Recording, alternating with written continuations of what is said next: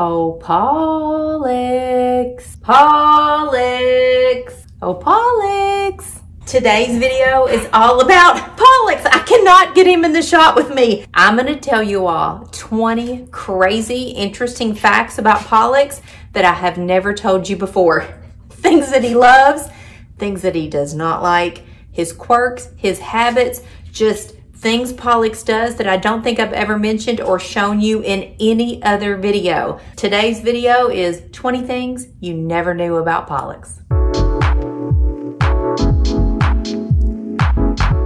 So Pollux starts off every single morning exactly the same way. He actually sleeps underneath our bed. Pollux doesn't come out from underneath our bed until he sees me up walking around in the bedroom, and then he slowly makes his way outside of the bed. And every single morning before I open the bedroom door, I bend down and I give Pollux a sweet, sweet hug. So I wrap my arms around his neck. He takes his head and he wraps it around my arms. He hugs me back, and that is how we start our day every single day. Then the next thing we do is head into the kitchen, and I open the back door so the dogs can go out and potty. Then they immediately come back in, and those boys are ready for breakfast. So Maxie, this sweet little guy back here, has food aggression issues. If you've been on my channel for a while, you know that.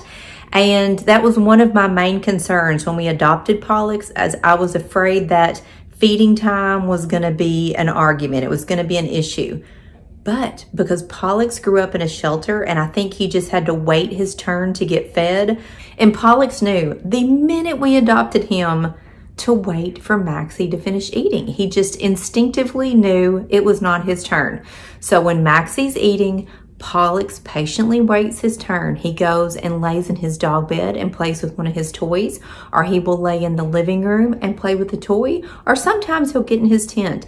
And he very patiently waits until Maxie is finished with his food and walks away from his bowl, and then Pollux will get up and come into the kitchen and enjoy his breakfast. Same routine for dinner time.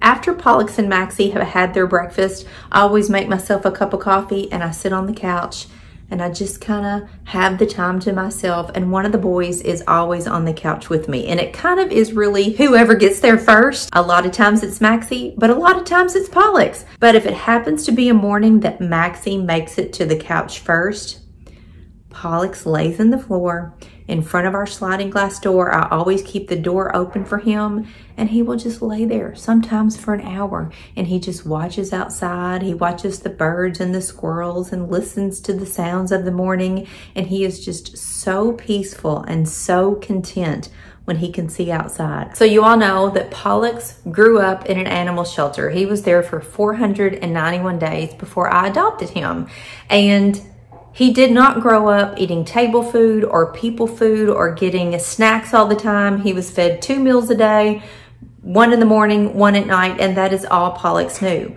Well, when he came into our house, he still gets those 2 meals a day, but anytime I eat or anytime my husband eats, the boys get a little nibble of it. That's just how it is in our house. We just give them little bites, I promise. We're not overindulging him, but we do give them people food. So Pollux has gotten really good at catching popcorn. Randy loves to. Anytime we're having popcorn, toss it to Maxie and Pollux has gotten so good at catching the popcorn. He almost never misses it. Maxie, on the other hand, not so good.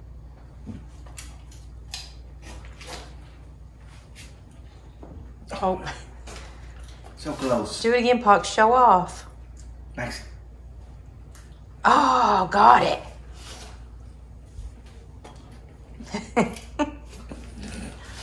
One more, Dad. 3 in a row. All right. Maybe can you get it? Yeah. Oh, I thought he had it. But Pollux is a pro at catching popcorn.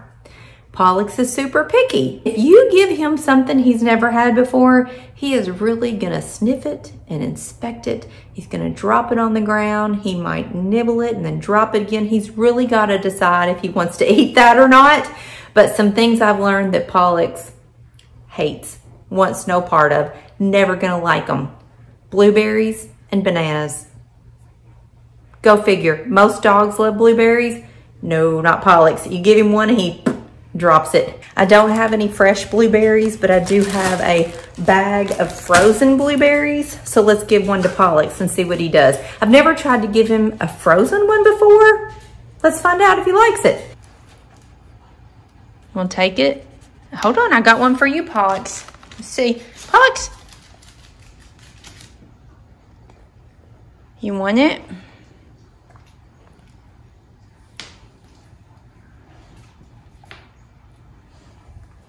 Oh, off he goes. Into the dining room. This is where his like tasting area. Everything goes to the rug while he figures out if he's gonna eat it or not. Moo, did you eat your blueberry? No. Oh, you're gonna try it again? Pollux, did you eat your blueberry? No. It's right here.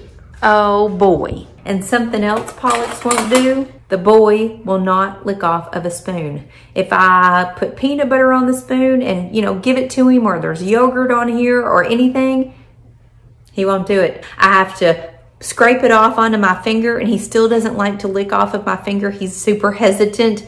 He will get it done though. Most of the time he like bites it off of my finger, but he absolutely will not lick off of any kind of utensil. Smucker's natural peanut butter, one of their favorite things. Puts them on the back of a spoon for both boys. Mooey.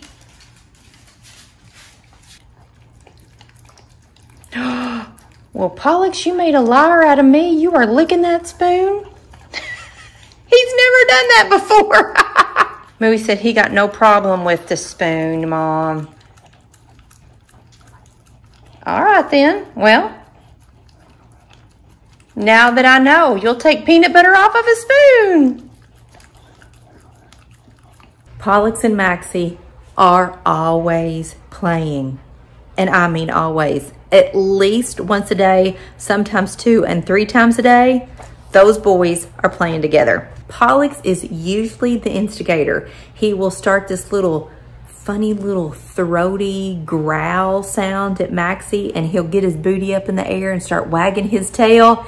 And Maxie is like, oh buddy, it's on. And the play sessions can last 30 minutes sometimes. There are times when I have to break it up because Maxie's an old dude. He will be panting so hard. Maxie can't take it, but he will keep on playing. As long as Pollux wants to play, Maxie will play, and they will run all over this house, playing in the living room, jumping on my bed. They'll be on the couch in the front room. They'll be on the floor. But every day is a play session. They truly are best friends, and they love to play together.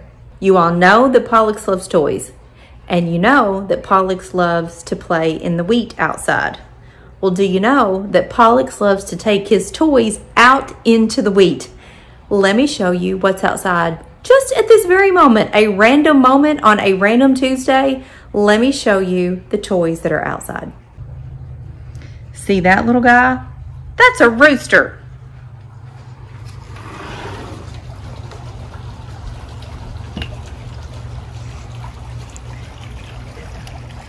Pollux's rooster made it outside by the pool. Oh, buddy. Yep, sure did. And I'm going to leave it there for Pollux. Hey, Mooey. And this is Pollux's wheat. And I am not quite sure what this is. It made it out here yesterday. See that white thing? It is from inside his hide-a squirrel tree. Now look. Pollux just came outside with his buffalo horn. Buddy! Oh my goodness! See? Every time he comes out, he brings a toy. He absolutely loves it.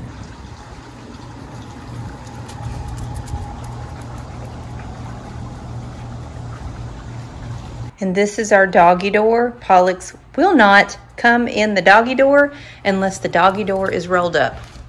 Just like that. You're so funny, buddy. He will duck under and go through the door, but he will not push it open with his nose. Right, bud? You're just not going to do it. It's just one of those things.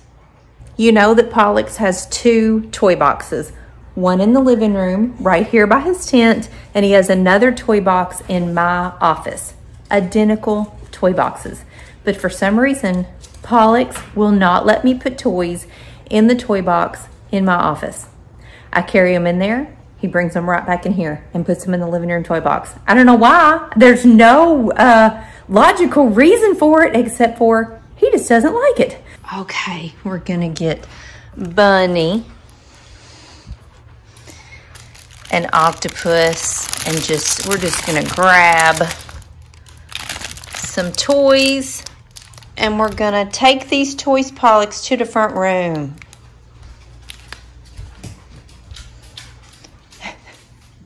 He's following me. Look at him.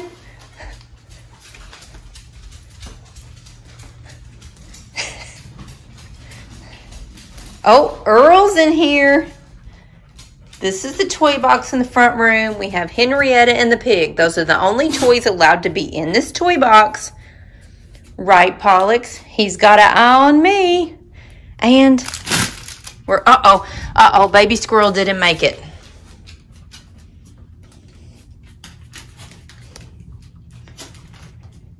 And he will drag every one of those toys back out. Just go ahead. I know you're going to do it. And speaking of my office, this is my office, this is my desk, and Pollux does 2 so funny. Maxie's under the dining room table, digging a hole in my rug. Well, actually, he wasn't under the dining room table. He was up here. Buddy, what are you doing? Oh, he's up there looking for the kitty cats. Mooey, they're not up there. Anyway, back to my office. This is my office. This is my desk. This is where you will find me at some portion of the day, almost every single day. So if I am editing videos, you all can see that I have a really large monitor. And when I'm editing videos that have to do with Pollux or Maxie, and in the video they start barking or howling or making some kind of sound, or if in the video I'm editing, I am talking to the dogs in my doggy voice, Pollux will come up next to me and stare at my computer screen. He knows he's on the screen or Maxie's on the screen, and he will watch himself, and it is absolutely adorable. And if either of my daughters are in the video, Brecken and Kendall, he will watch them on the screen. It breaks my heart because he misses them so much, and he recognizes them on the screen or hears their voice, I guess, and will watch them. And a lot of times I call the girls and will FaceTime them when he's doing this so they can see Pollux. And it's like he knows they're on my phone, and he'll poke his nose around on my phone to try to communicate and smell the girls. And it is so, so sweet. But I have big, exciting news for Pollux. He just doesn't know it yet because Kendall is going to be home for Labor Day weekend. So Pollux is going to get Kendall squeezes and booty rubs and get some quality time in with his big sis. If I'm ever looking for Pollux and I just can't find him, he is always in one of 3 places. He loves to lay right here in front of the couch in the floor, but he only does that if Maxie is laying on the couch. His second favorite place is in the corner of our dining room. Not in his bed, but he will lay in the opposite corner on the cold hardwood floor, and he just scans the house. That's his favorite place to be. For some reason, he just loves to lay in that corner. Or if he is really, really tired, he will go into my bedroom and crawl under our bed and take a big fat Judy. If I call him, he normally comes. But if I can't find him, he's in one of those 3 places. And if Pollux is super sleepy or it's really cold out in the wintertime, he will get in this chair right here, and it is the most adorable thing. He will curl up in a little ball, and he tucks his nose in his tail, and he goes to sleep. I love to see him do that. The next thing Pollux loves, and honestly, I don't understand this one, but he loves a dryer sheet. Every time we take a load of laundry out of the dryer, you know, there's a leftover dryer sheet. We will drop it on the way, or I'll take my clothes into the bedroom and drop it on the bed or the floor for Pollux, and he is obsessed with dryer sheets. He loves to rub his face on the dryer sheets and roll around on them. He doesn't eat them, don't worry, but he just loves to roll around on the dryer sheets. Now, why do you think that is? I can't figure it out. It's gotta be something about the smell of the dryer sheet. Maybe he just loves the fresh smell, or maybe the smell reminds him of me and all of our freshly washed clothes. But whatever it is, I'm gonna take this in there to Pollux now and drop it, and we'll just see if I can get him to do it for you. Mooey, where's Pollux? Oh, Pollux, look what I have for you, buddy. Come here, come here. You want it? Come here, jump it up here, boop. It's on the bed. Ooh, it's our favorite dryer seat. Your booty in the air, rubbing all over it. And he will do that until the dryer sheet is so disintegrated. But he loves it. Oh, you love it, don't you, Pollux? You do, you love it. Mooey, I'm sorry. You don't like a dryer sheet, but you're wanting attention.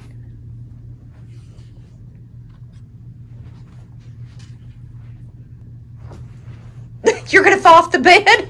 Oh my gosh, buddy, watch out. Oh, he's gonna do it. He is gonna do it, and he has done it before. He has rolled himself right off of the corner of that bed. I'll put you up there. Wanna get up there?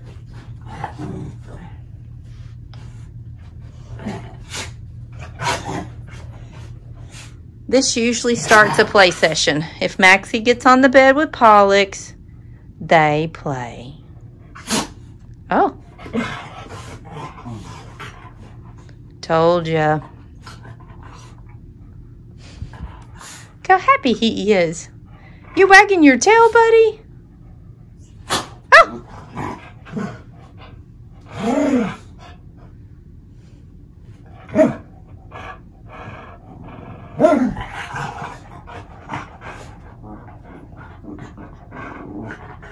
I've kind of developed a nickname for Pollux. I don't know where this came from or why I started saying it, but I call him Boo.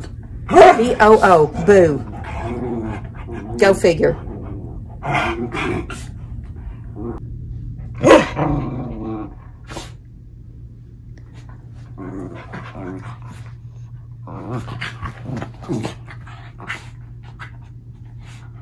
They're still in there playing on the bed. I'll never get it to end. I'm sorry I started the play session.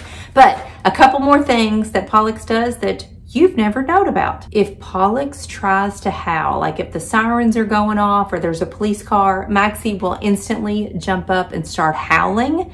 And Pollux tries his hardest to do it, but it is the highest pitched, ear-piercing little that you have ever heard, and it's so adorable because he'll look to Maxie to watch and see how Maxie's doing it, and he'll and try to imitate it, but that little howl just doesn't want to come out, and what comes out is so high pitched, but it is adorable.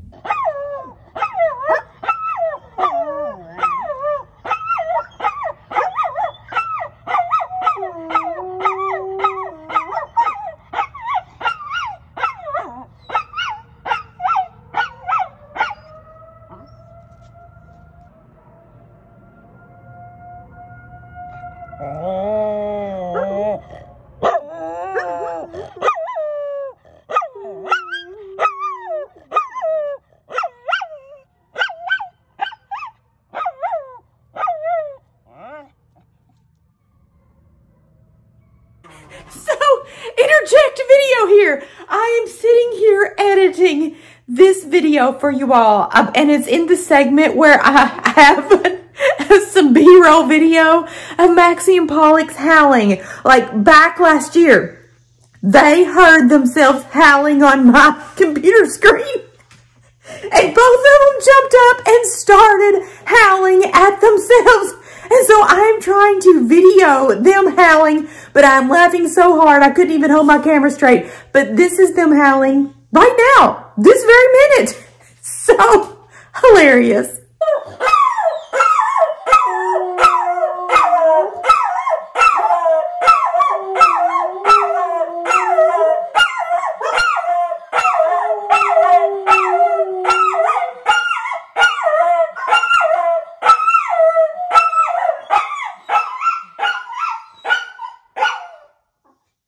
Pollux loves to chase squirrels in the yard, and when he gets super excited and the squirrels are in a tree, hey buddy, he will spin himself in a circle while he's barking at the squirrels. He came in here to drag out the rest of the toys from the toy box. Pollux, put the tail down, buddy. Whenever I'm gone, especially when I'm at the ice cream shop at night and I come home and Pollux has missed me so much, Maxie will run right up to me, barking, jumping on me, wanting my attention. But Pollux quietly waits in the hallway and he does what my daughter calls twinkle toes. His little front paws prance around and he shakes his booty and he twinkle, twinkle, twinkle. He never barks, and a lot of times he will have his favorite toy in his mouth to bring it to me when I come in the door at night. So sweet. And then the last thing I'm going to tell you about Pollux that I know you didn't know is his new love relationship with my husband. It took Pollux a while to warm up to Randy because our theory is when Pollux was raised in the animal shelter, the men that take care of the shelter wore boots, and they were all men. And so from the minute Pollux came into our home, he was very skeptical and still is around all men. No, buddy.